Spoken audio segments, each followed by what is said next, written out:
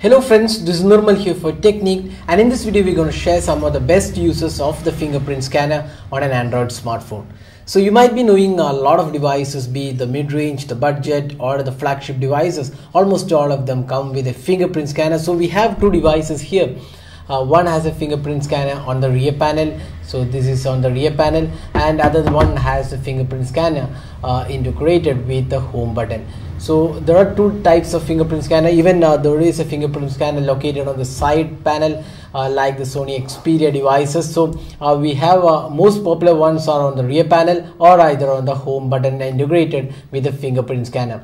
Now we'll see some of the best options you can do with the fingerprint scanner if you have one on the device. So first step, the most important one is unlocking the device. So that's the major use of the fingerprint scanner. So if your device having a fingerprint scanner, you can add multiple fingerprints and unlock the device in quick time without having to enter the password. Now another option is that you can add multiple fingerprints. Say for example, if you want the phone to be used by somebody else, you can add a fingerprint for that person, and he can quickly access the phone with his or her fingerprint.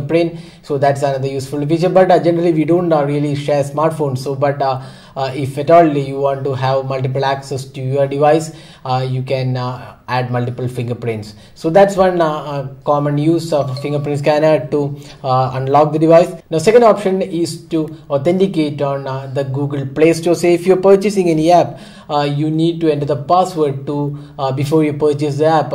Maybe it's apps or movies or anything else. You need to authenticate if you're purchasing an app, not the free ones, the ones which require your credit card information. So for that you can use a fingerprint scanner. So you can see here there is an option available which shows fingerprint authentication. You can enable this, and whenever you're purchasing a new app, you can use this fingerprint to quickly authenticate that instead of having to type the password each and every time. So that's another useful option. Now let's come back to another option available here, to lock apps. So a lot of software, that is OEMs, offer option to lock apps. So we have one from Coolpad, and this allows you to lock apps on your device. So if you are having multiple apps like the social networking apps, you can always protect it using the fingerprint scanner. That means whenever you open that app, you need to either enter the password or the fingerprint to unlock this. Unless you unlock it, you will not be able to access these apps. So these apps can be protected on an individual basis.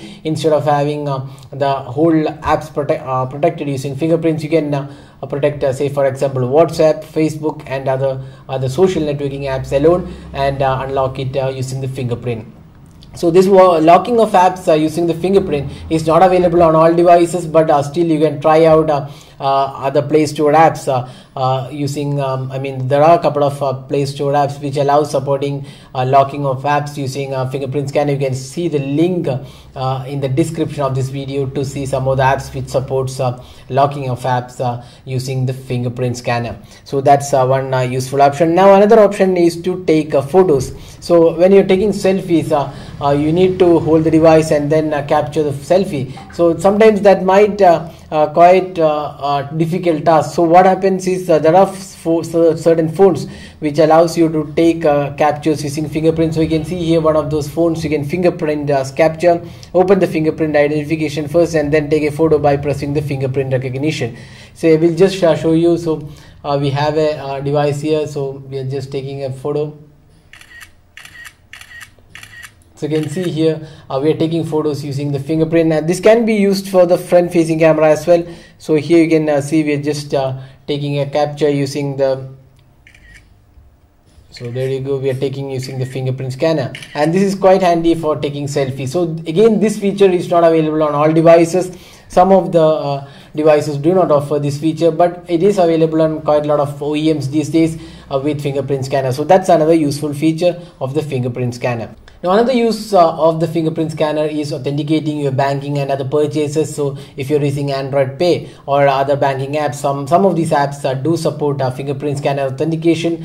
So if you're using a banking app which does support fingerprint, it's easy to enter the password and authenticate instead of having to type the banking password. So this feature is not rolled out to almost all the banks. Only a few of them support. You can also use Android Pay supported services using the fingerprint scanner. But right now this feature is not a really mainstream feature because not all banks support this feature.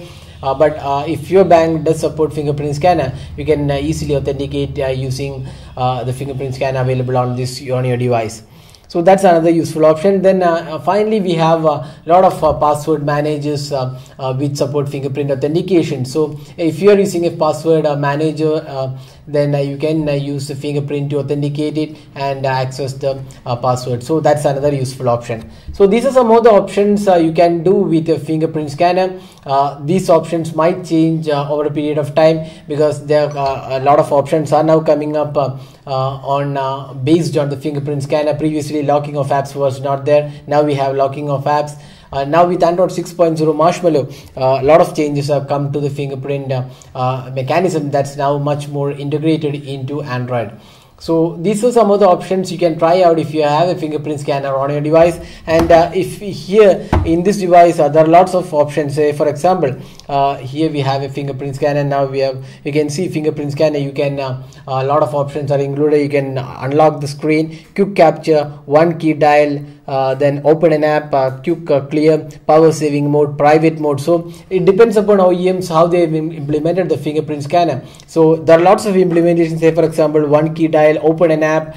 Say for each finger you can set to open an app. For example, if you want to quickly open Facebook and you have supported Facebook with this finger, you can just tap on this and it will open the Facebook app. So these kind of options are not available on all devices, but you can try out on devices which do support this feature. So that was a quick video on what all you can do with your fingerprint scanner on the smartphone which runs Android. So that's all guys. Hope you like this video. Don't forget to hit the like button and hit the subscribe button for more videos like this. Thanks for watching. Have a great day.